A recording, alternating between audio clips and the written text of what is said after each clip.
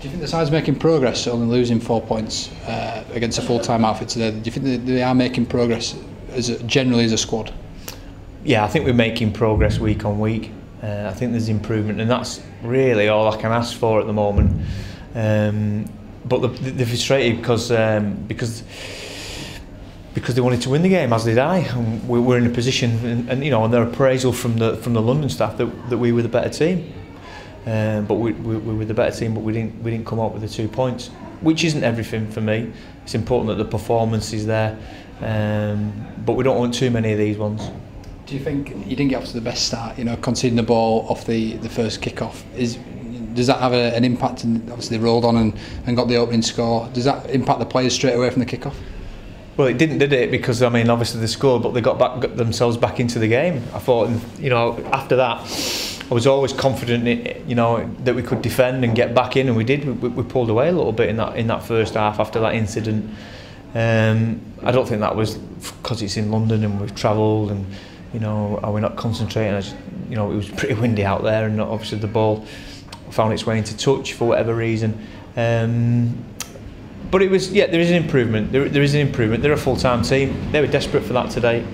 I spoke to their coach before the game, and yeah, you know, and I think they'll improve London, and they were desperate for that win, as were we. But it wasn't to be today. Midge scored to give the lads a 6-point lead with about 15 minutes to go. What was the kind of message then, to kind of shut it out or maybe go for another score?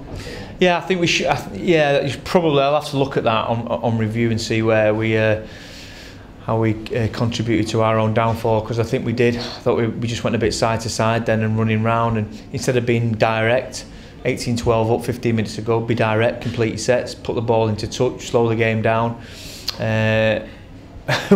We want to be an entertaining team, you know, and I don't want to hold them back from that. You know, that's what we spoke about. Well, we spoke about at the start of the year, and but at the same time, you want to be entertaining, but you want to be smart as well. And we didn't get the equation right today.